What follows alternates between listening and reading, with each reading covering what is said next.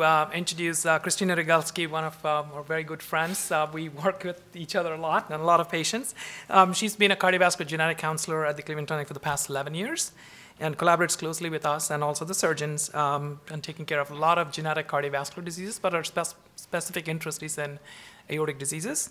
And she has got her master's degree in genetic counseling from University of North Carolina at Greensboro, and a very special interest in genetics of aortic disease, and takes great pride in educating patients. Welcome, Christina. Thank you. Well, I hope I deserve the applause afterwards, but dealing with or seeing patients with aortic disease is what I like to do the most in my work, and I don't say that to other groups of cardiovascular genetic conditions. This is really what I like to do the most. And for my talk today, it's about genetic testing and interpreting of genetic test results. I've tried to make it at a very basic level. I certainly have the ability to go into the weeds about genetics of aortic disease with individual patients who like to do that, but I'm going to keep it as simple as possible, and I'm happy to address more complex patients or questions if you have them. So why is it important for us to understand genetics? Well, for a long time, we really just relied on the clinical criteria to let us know if somebody had Marfan syndrome or not. But over the last 10 to 12 years, we've realized that actually doing genetic testing does have a lot of benefit for patients. There are conditions that have overlapping findings where we really do need to manage people differently. So it's important, particularly if somebody has some characteristics that aren't exactly like Marfan syndrome. Those are the people who really should consider genetic testing, because you may in fact not have Marfan syndrome. You could have a different condition. For the past 11 years, I've seen a lot of patients come in who tell me, oh, I've been told I have Marfan syndrome for a long time. And I ask, well, what criteria did they use to come up with that diagnosis? And many times there was no criteria at all. It may just be that you had an aortic aneurysm and you were young, so they decided you had Marfan syndrome whether or not you met criteria for anything, or they sent you on to anybody to find out if you had any criteria. So, you know, I've seen a lot of families like that as well, and sometimes it really is Marfan syndrome, and we can verify that for people, and there's good use in doing that, because we can actually help identify other family members who are at risk. If they don't meet clinical criteria, we can use a genetic test to figure out if they have it or not, and that really does help all your doctors know how best to care for you and what kind of screening you need, and when intervention should be done for you or family members. So, you know, the basics about genetic testing, we usually use a blood sample. Sometimes we use a saliva sample or a cheek swab. Many insurance companies do cover the cost for genetic testing now. The caveat to that is when you truly meet criteria for Marfan syndrome, sometimes they don't want to do it because they think that the clinical testing is, or the clinical evaluations are good enough, even though the most recent revised GET criteria indicate that you do have to rule out other overlapping conditions in order to actually get a diagnosis of Marfan syndrome, and sometimes the best way to do that is genetic testing.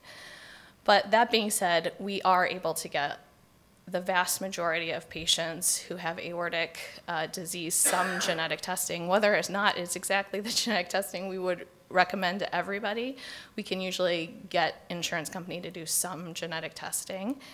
Often, if we can pinpoint the genes that we are most interested in, you know, often what we're starting with is fibrillin. That is where we often can get insurance companies to pay for it. Now we have, you know, over 15 genes that have been associated with aortic aneurysms. Insurance companies don't want to pay for all of that, even though it doesn't actually cost them more to look at all of those genes than just one gene. In fact, 5 years ago, fibrillin testing cost $1,500. Now I can get 25 genes for $1,500 or less. So that shouldn't be the reason that insurance is dictating what genes we can order and which genes we can't, but it is in fact part of what they do. So we try to play the game and ask for the genes that we can get covered. And sometimes we can still add on additional genes without additional cost because we're playing the system. But we try to get the testing that is best for all of our patients. Sometimes that does mean paying out of pocket, but there are now some labs that offer discounted out-of-pocket rates when insurance doesn't cover it. The cheapest we can get aortic testing at this point without insurance is about $475. And results we usually get back in 3 to 4 weeks. So when we're doing genetic testing, we always like to think about what is the outcome of this result. And there are a number of outcomes that we can get through genetic testing. The most straightforward is a positive or abnormal test result, and those are often sometimes described as pathogenic or deleterious mutations. And these are the kind that really can confirm what the diagnosis is. We found a change in a gene that we know gives us an explanation for what's going on.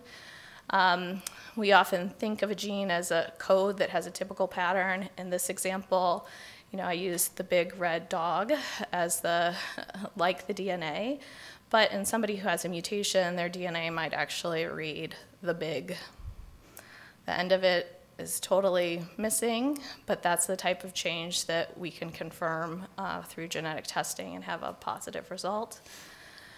Sometimes we get a negative result. Even in some people who meet criteria for Marfan syndrome, we get a negative result. It's not quite as common, but 10% of the time or so we can get a negative result in somebody who meets clinical criteria.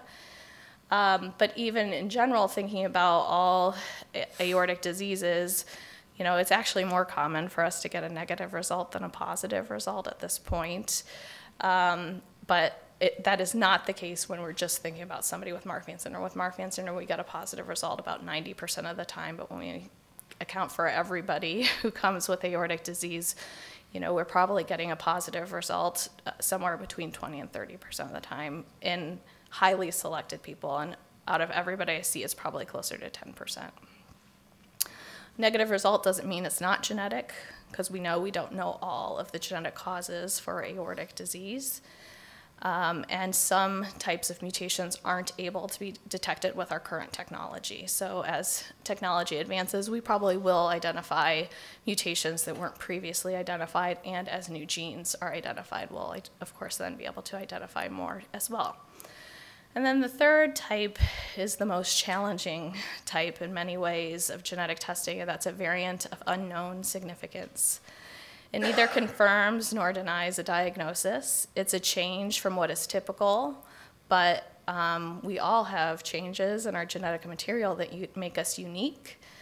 The challenge with rare conditions is that often, even within a family, it's unique, so that equals a rare finding. So rare findings are hard to interpret. Some are easy when it's like that first example, the positive, like if we found part of the gene was going to be, or part of the gene product was going to be cut off, that's a finding. Whether or not it's the only time it's been seen, we're highly suspicious that it's going to cause a problem. But there are some things that change things minimally, and we can't just say it's a problem or not a problem, and that's an example like the big red dog is changed to the big red hog. Well, if you wanted a pot-bellied pig as a pet instead of a dog, that might work out just fine.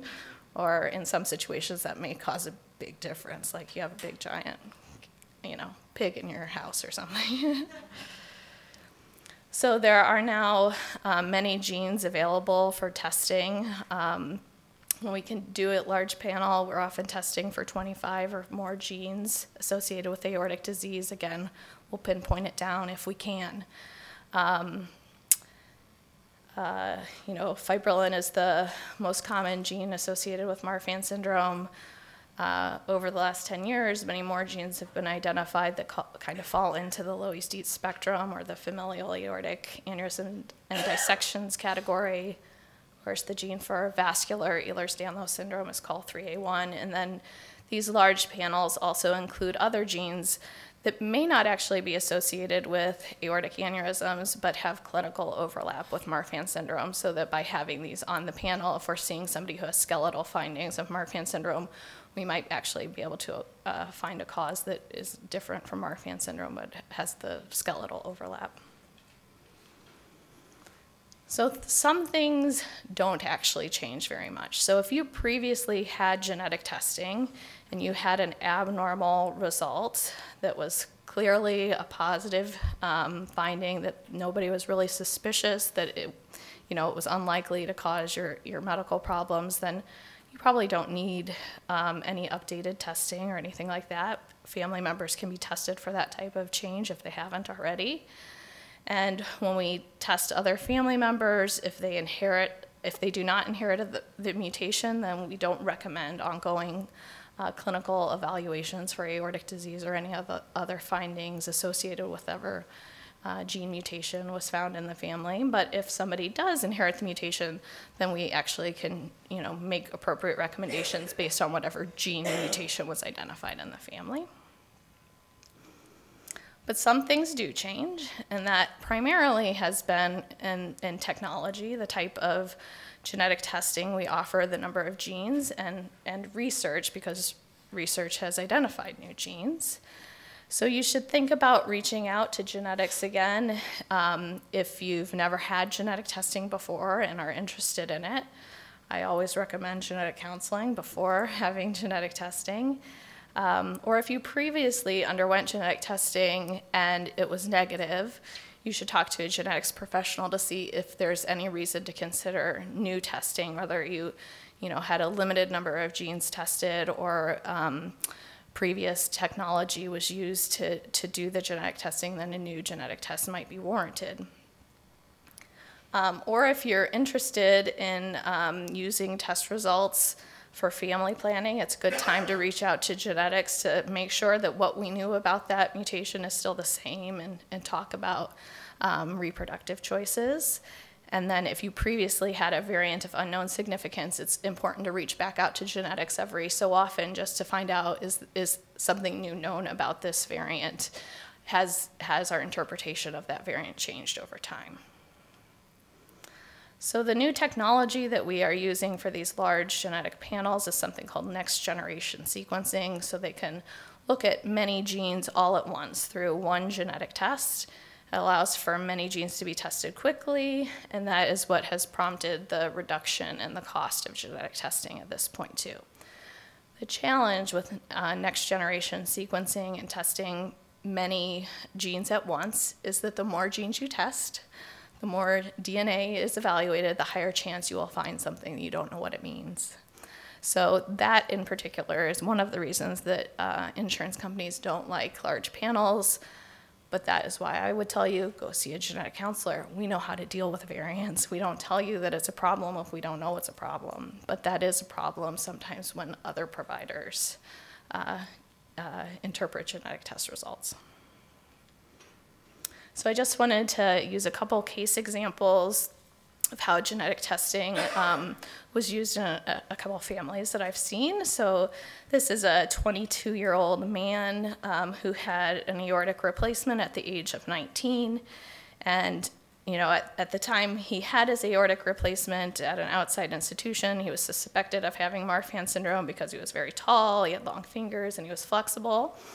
But no further evaluations had been done at that time. He had multiple family members who he reported to me had valve replacement, but he didn't know of anybody else who had aortic replacement. He did undergo genetic testing. We did start with FBN1 for Marfan syndrome, and it did in fact come back positive, confirming that it really was Marfan syndrome. So this is an example. This is his test result. You can see here we tested just for the gene associated with Marfan syndrome. This was a number of years ago before we were widely using panels, but he was a good example of somebody that we could just start with fibrillin. And this is the genetic change. So the C number, it corresponds to the DNA. So at the 1,546 letter, in most people it's a C. In this young man, in his code, it was a T. So that actually results in the product of the of the gene, the protein, actually being shortened. So it is like that example originally, the big, it would just say the big rather than the big red dog. So this confirmed his diagnosis and allowed other family members to be tested. The next person in the family I actually saw was his 51-year-old uncle, who actually did tell me that he did have aortic replacement in his 30s. The 22-year-old just didn't know.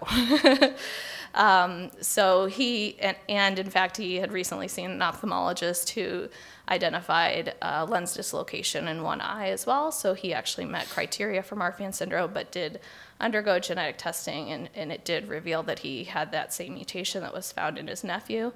By this young man and this man being tested for the same mutation, we actually by default know that his dad actually carried that mutation also, and he hadn't had any aortic evaluation in 20 years.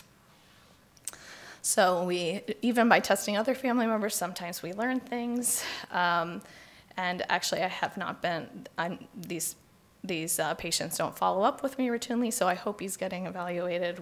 We certainly discussed that to some length with both of the family members, but I actually don't know that. And then this man actually underwent genetic testing to confirm that he had it so that his kids could be evaluated, and then we did confirm that his daughter, so the circles are females, the squares are males, so we did learn that his daughter also carried the mutation, so then I know she is being appropriately evaluated. And then the second case here is a 57-year-old man who, again, had been told for a long time that he had Marfan syndrome because he underwent an aortic replacement at the age of 48. He was initially found to have an aneurysm at the age of 46 when a murmur was identified. And when we met with him, the findings that he had were he had a long face and a high arched palate. The roof of his mouth was high, but he didn't really have a lot of findings that made us think he had Marfan syndrome. So we offered him, so the other people in the family, I should say, are colored in because they also had aortic involvement, including his 19-year-old son. So our patient and his brother had died from an aortic dissection. So our patient did undergo genetic testing, and he was actually found to have a TGFBR2 mutation. So that is consistent with familial aortic aneurysms or Loeys-Dietz syndrome. And he actually has some overlap in between. These ones are hard to say what you should really call them, but his family likes to call it that he has the R2-D2 thing because they can't keep track of the TGFBR. So in this case, his genetic finding showed that at the 914th letter, where there's usually a T, there's an A, and that just results in the change of an amino acid, which sometimes those types of changes can be a problem and sometimes they aren't, but in this case it is. And it did allow us to test other family members, including finding that his son did have the mutation as we suspected, since he had aortic dilatation. And because of the finding of the TGFBR2 mutation, he was offered early aortic replacement. I believe he actually had his aorta replaced around 4 centimeters. So why is it important to make sure that we're dealing with the right condition, or if it's not the right condition, find out what it is so that we can make the right recommendations for how to screen you and family members and to prevent complications? You know, there are overlapping features with many of these conditions, and sometimes, you know, we've been surprised with genetic testing when we didn't think that somebody looked like they had a connective tissue disorder, and genetic testing actually showed that it was. So it can actually be helpful. I would say I don't usually get surprised, but recently I have been surprised. So I'm trying to make myself learn from that I shouldn't draw as many conclusions as sometimes I have.